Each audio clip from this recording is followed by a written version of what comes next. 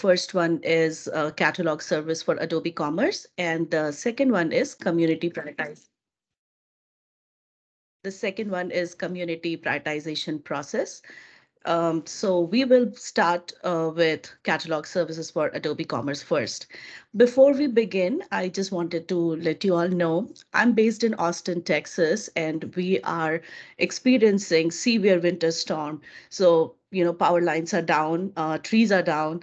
It's really, really cold outside. So in case I lose power or connection, but if the meeting is still on, please continue. I just wanted to let you guys know. So with that, I will hand it over to Sandra. Thank you, Parul, and don't worry, hopefully you'll be fine. But we are aware that there are some issues with electricity and things over in US. So thanks for letting us know. And I think from the list of people that I see on the call, I think most of you already know me, but there are few of you that probably we haven't met before.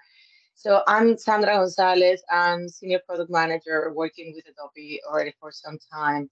And I'm now working with the catalog service for Adobe Commerce. And that's the main topic that I'm going to share with you today.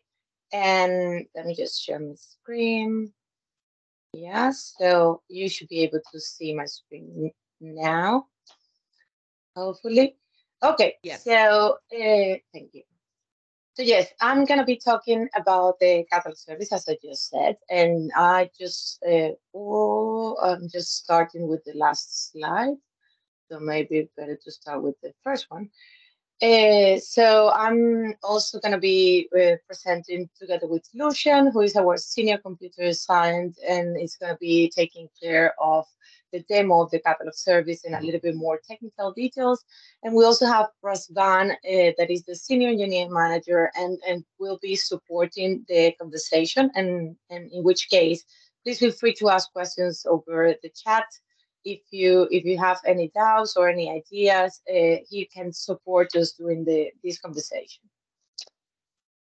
So first, I think some of you might already know of more about the catalog service, but I just want to make sure that we are all on the same page and give you an introduction of what the catalog service is. And it's a SaaS service, one of the SaaS services similar to what we have with live search and product recommendations. So it's independent from our core, from the Adobe Commerce core.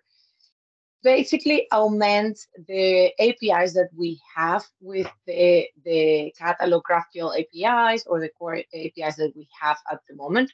And the idea is that returns product data much faster than what we have with the core APIs. And when I say much faster, we've seen in our testing, and I just want to highlight that that's what we've seen in our testing, but the performance improvement depends in a lot of factors, the environment, the data, the catalog, the settings that you have on each of the projects.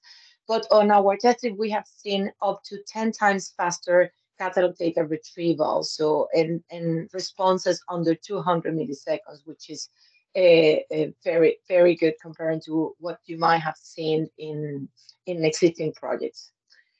So that's the one of the big improvements and benefits that we are offering with the catalog service. And I also want to highlight that we support B2B use cases with shared catalogs. So that's something that is out of the box with the catalog service from the beginning, since we launched the service later last year in October.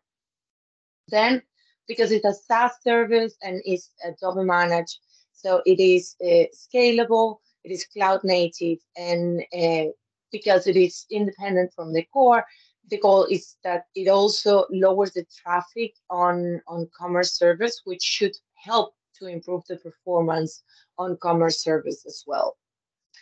The catalog service has the possibility to work by itself as a standalone, or it can also work together with other SaaS services, basically right now, pro recommendations and live search.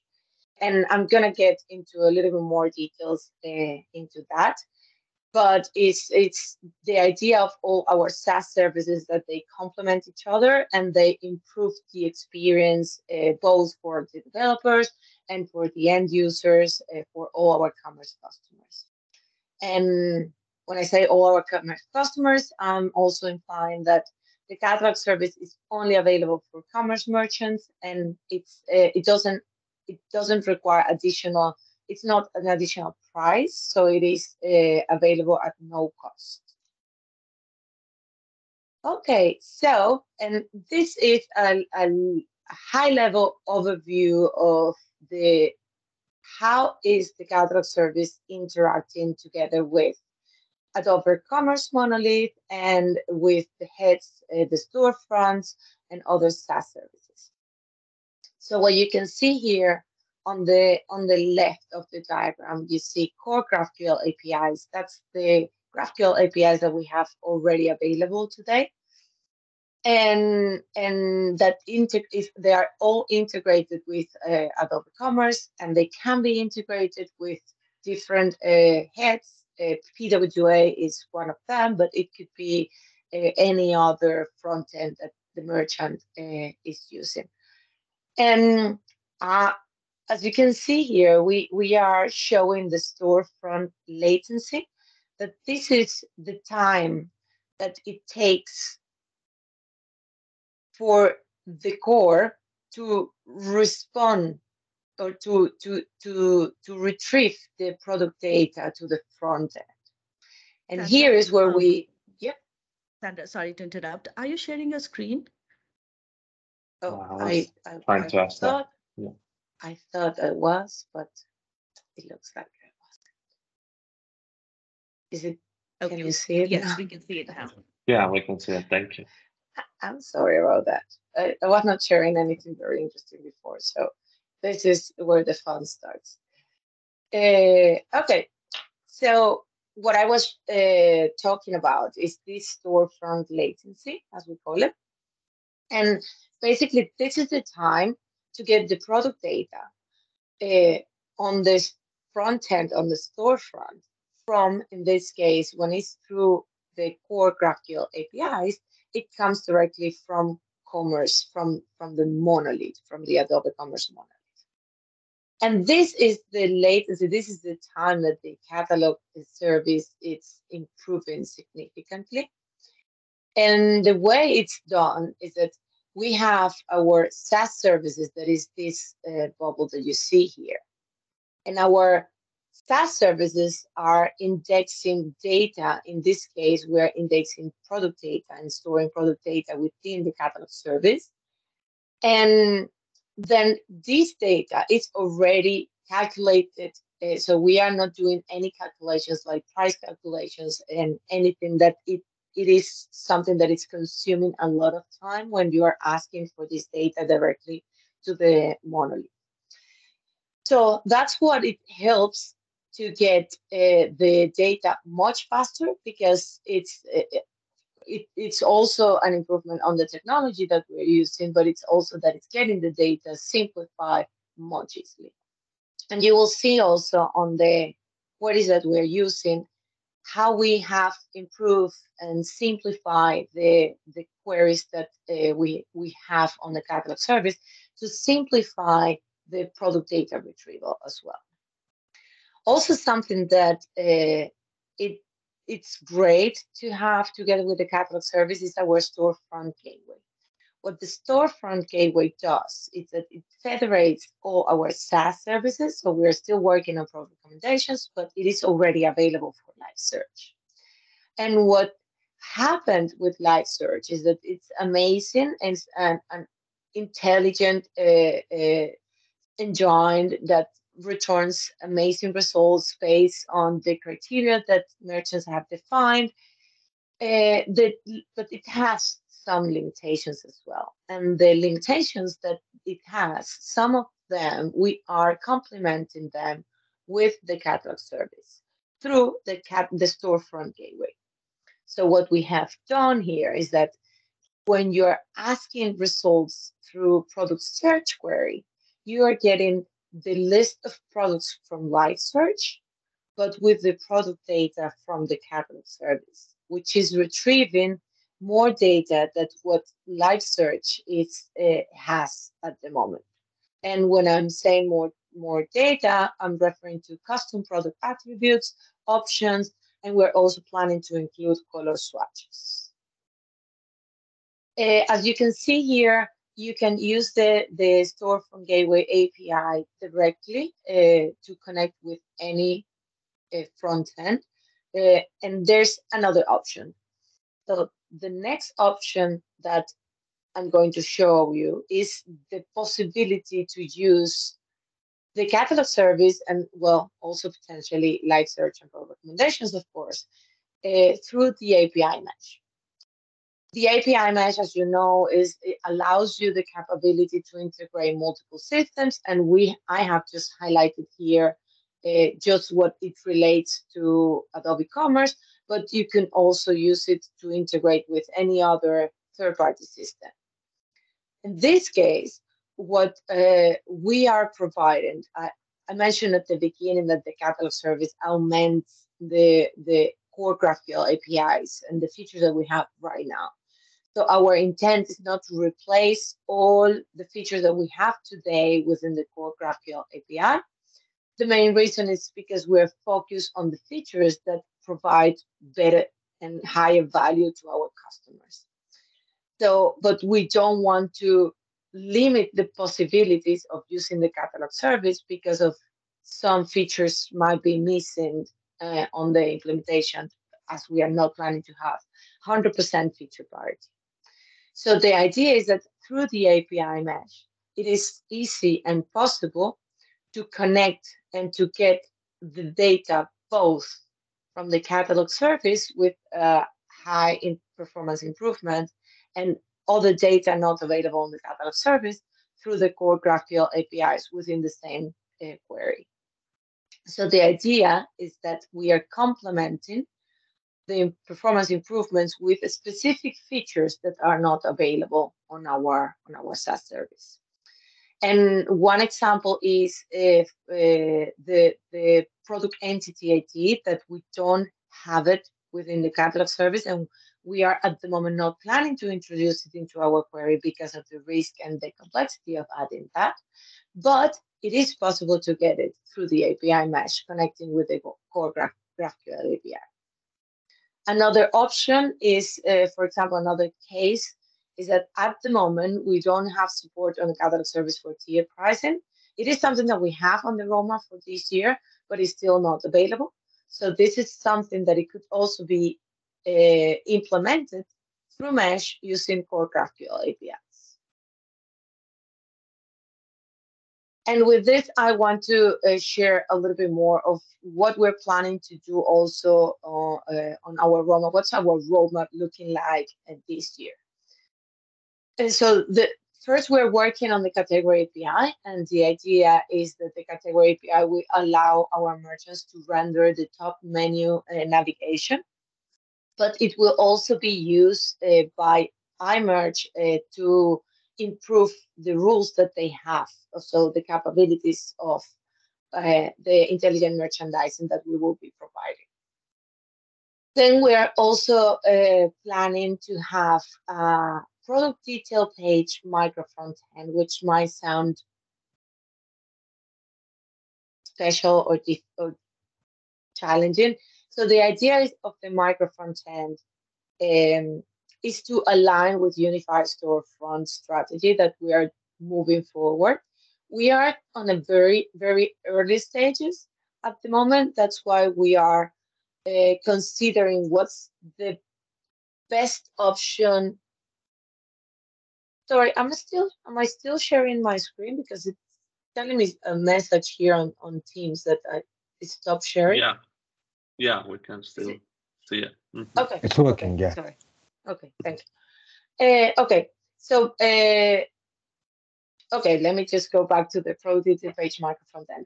So our plan is to go big with unified storefront, but we are at the moment analyzing what's the best approach for us? Because we have been working, we started working on this micro front end. It's basically a piece of front end that will help our merchants to render the product detail pages using catalog service APIs very quickly. With simplified ways of developer experience, so allowing you to customize it and to have the design the merchant wants to have. So we are now planning and deciding which, if we want to go and deliver something quickly that our customers can start using very soon, or that if we want to wait for the whole unified storefront strategy and deliver something together with other micro front ends that other teams are also planning to work on. Having said that, the idea of the micro front end is that it will be agnostic, but we are planning to adapt the micro front end to each of the main front ends that we have. And right now we're focusing on Luma and AEM. So with this, our intent is that Luma and AEM customers will be able to adopt the micro front end and start using the catalog service very easily. As I said before, we are working and planning and defining how to approach this. And that's why I'm calling for partners and merchants. So if you feel this is something that resonates with you and you're interested in knowing more, potentially to collaborate with us, feel free to drop an email to my inbox. I'll be more than happy to talk with you about this. And then we have, we're also planning to improve. This is not within the catalog service, but it's also that I know it concerns a lot our customers. That is the size price indexing, so that it impacts the time to import data from Adobe Commerce and to make it available to the storefront. So with this initiative, our idea, our intent is to improve the performance of this data injection. So we will reduce the time that it takes from the moment that you update a product or that you import a product or multiple products within Adobe Commerce, and those products get available into the storefront. Then we have the possibility to enable prices for SaaS on Luma projects. And the idea is that for this initiative, what we're planning to do is to allow Luma customers to decide whether you want to continue using prices from the monolith or you rather use prices from SaaS, which will help you improve the performance of your sites. And then this is, by the way, not listed on any specific order, but it's just showing you what we're planning to work on, and we are still defining what's going to come next in the next few months. And then we have the catalog sync dashboard. At the moment, this only works for product recommendations, and it basically shows how the status of the data synchronized between Adobe Commerce Monolith and product recommendations. So we want to have this visual representation of the status of the data, also taking into account the catalog service. And then I'm just gonna jump this because I think, Lucian, you're gonna go into the details. These are the queries that we have. Just want to highlight that from 7 product types that we have within Adobe Commerce, we have simplified that to 2 different product views. Now, those are simple products and complex products that will map to different product types related to Adobe Commerce. I'm going to leave it now to Lucian. I just want to show this before we jump to the demo, in case we don't have time once we finish with the demo. But if you want to know more about the catalog service, you can join the community Slack channel storefront services, or you can write an email both either to myself or to Russ Van on our emails. And now all to you, Lucian. Thank you, Sandra. Okay, so I'm gonna give like a brief overview of the queries that you can do with the catalog service, and also like how the data looks like. For this, we have built like a super simple React application. It's running on my local host right now, and that is consuming the catalog service available at catalogservice.adobe.io. And I'm going to walk through each query as they happen. Okay, so first, like Sandra said, the catalog service exposes like three types of query. You can do like a product find based on the SKU. You can do a refine, which I'm going to talk a bit more uh, as the demo goes on. And also it offers, since catalog service is a federated gateway, it's also integrated with live search. So you can do live search queries from catalog service, but with enriched data. Okay, so let's move on. So first of all, this is a sample PDP that a developer may build using the catalog service. So as the page loads, the client can do a product query to fetch the details about the product. So you can get information like the SKU, the name, description, images, and you can also filter images by roles. You can get attributes, and you can also do a filtering based on attribute role. In the future, we'll also introduce pagination for attributes in case there are a lot of attributes being returned. And like Sandra said, we have simplified the model. We only have like two types of product now, the simple product and complex product. Like a super quick definition, simple product is any type of product that does not have an option. So if anything has an option, it's complex product. If it does not, it's a simple one. Okay. And also complex products can have price ranges as opposed to like a fixed price. And for example, if you have like a grouped or bundled product, then the option is an actual product itself. And this is how you can actually get the data for that product. Okay, so as the page load, the client will do like a product query, and it will get information about the product, the images, options like colors and sizes, description, and custom attributes or dynamic attributes. Very important, we also support the B2B, and for example, you can disable the add to cart button, you can hide the prices, or you can hide the product altogether. Next up, let's say a shopper decides to filter by or to select an option. And let's say, for example, it selects the green color. We also support images based on the selection.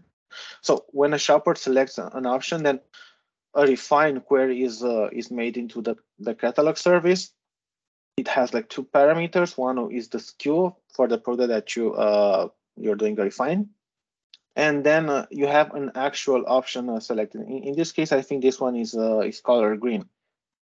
And based on the options passed here, it will return a product which it's basically the same product, but only with the options available. So for example, in this case, if we take a look, I think it will only return, it will only return option for sizes. Next up, let's say the shopper selects size S, for example, and you will get back this time. If you do a refine query and you select another option, let's say I'm also selecting size S, and you'll get back this time you'll get a simple product. You will not have any options left to select, and you'll get a simple product with a fixed price, and you won't get back like a price range like you would do for a complex. So basically, when the shopper has selected all the necessary options, the refine query will return a simple product. If not, it will return a complex product. Yeah. Also, like I said earlier, we're doing we have a federated gateway together with live search. So for example, you can do product searches in catalog service. This will internally use live search to fetch the list of product, but you can enrich the data return with the data coming from catalog service. So stuff like attributes and options are not normally supported by live search, but with catalog service, you can actually get them. So for example, if you if you search for hoodie, yeah, you can get back a list of these. All these products are coming from live search, but for example, the color and the size, these options are actually coming from catalog service due to the federated gateway that we have implemented. Right now, we don't offer all the features that are available in the monolith GraphQL API, but with for example API mesh, you can enrich the data coming from catalog service to include stuff that we don't support. One example would be, for example, this is an option. This is a super simple example that I made using API mesh. I've injected the information coming from the core Adobe Commerce GraphQL API into the catalog service API. So stuff like tier prices or entity ID, stuff that we don't support right now, you can actually get them from the monolith, the Adobe Commerce API. Oh yeah, so that's about it.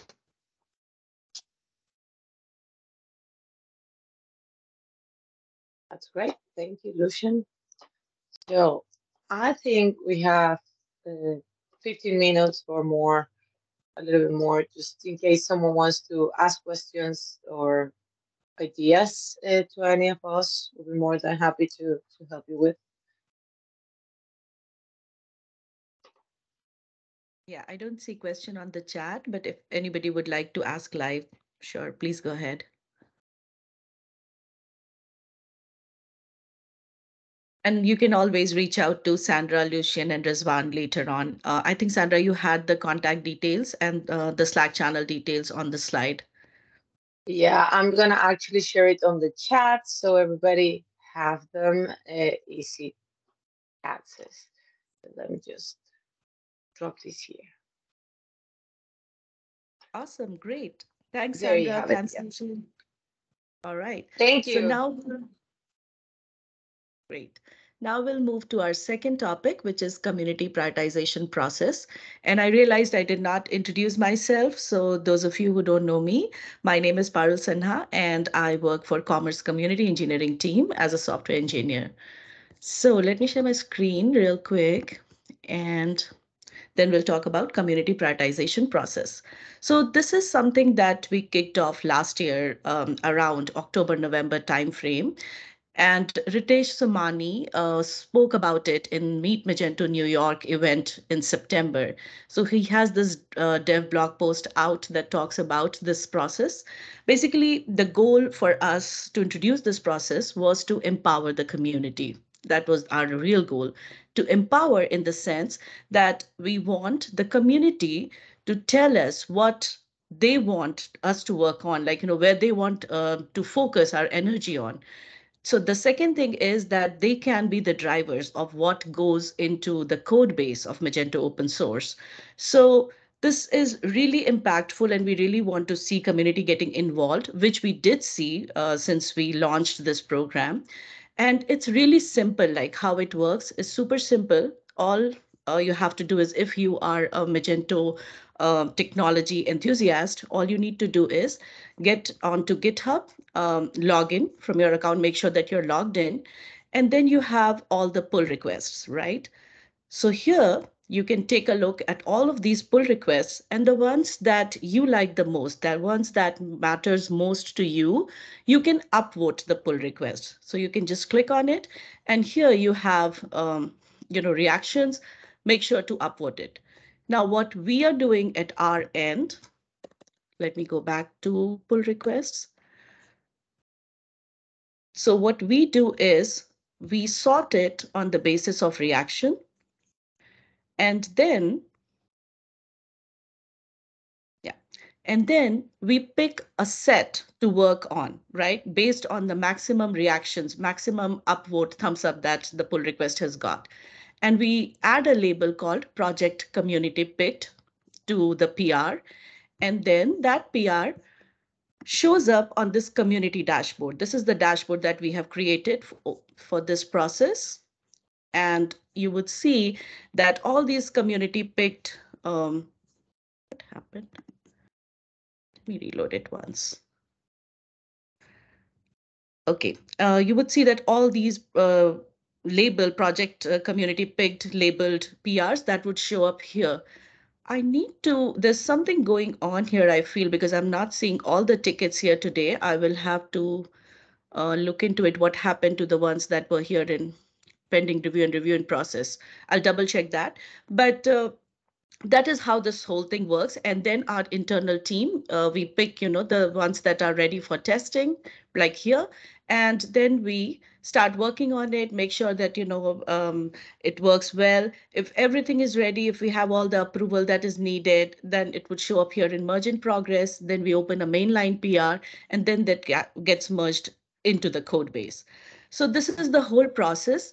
And from time to time, we are sharing updates about the progress that we are making, and that updates get shared under the dev blog on the forum.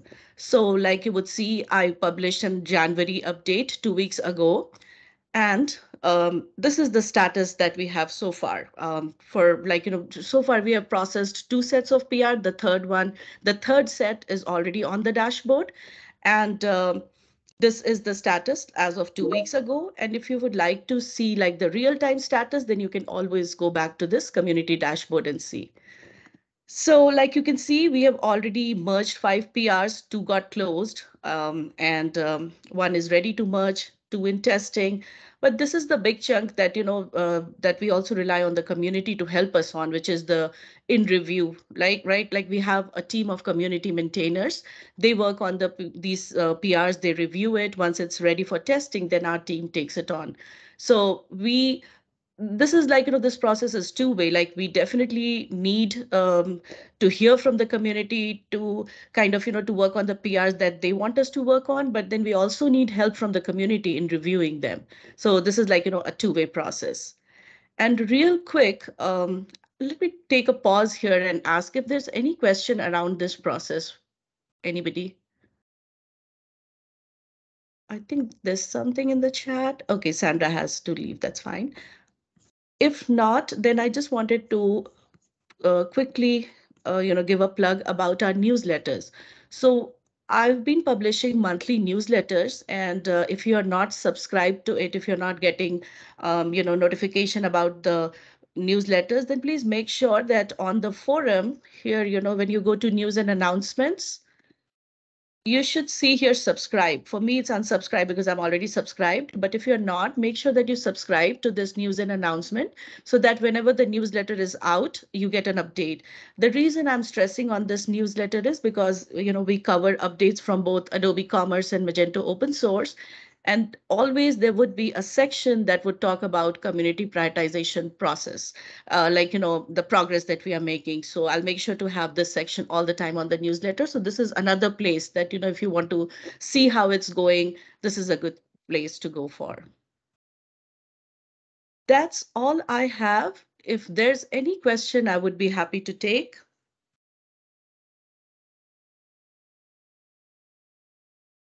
Okay, if not, then I think we can wrap it up. Thanks for joining, everyone, and we'll meet again in the next Hangout session. Thank you. Thank you all.